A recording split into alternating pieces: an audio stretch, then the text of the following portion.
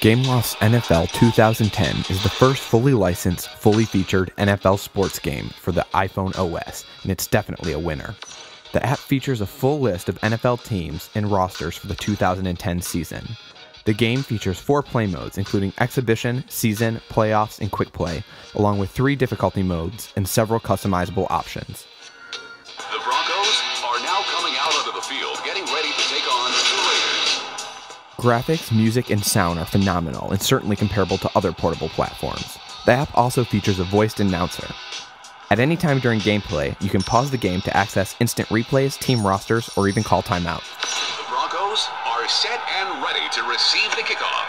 Gameplay for NFL 2010 differs in many ways from console-based football games, but in a beneficial way that lends itself well to the iPhone control. That said, players still use a D-pad to control movement and make selections from a playbook of over 200 plays. Second down and 8. The Broncos line up in the I form. Offense is one area where gameplay differs. Instead of using buttons to pass, you tap the player you wish to throw to.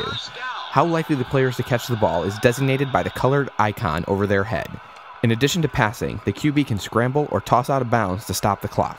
After selecting a play but before the snap, pressing the coach cam shows the intended path for your players.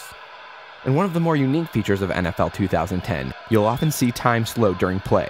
This means one of your players has a chance to act. On offense, this occurs before a tackle, giving you the option to juke, spin, or plow.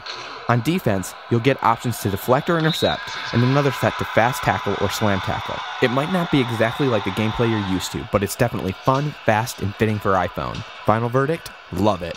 Second down and 14. The Broncos sets up in the 3-4 formation. For more iPhone and iPod Touch news and reviews, visit www.theappshelf.com. The QB couldn't get away. The ball is up and intercepted. And the score is the Broncos 7, the Raiders 0. This has been Matt from theappshelf.com.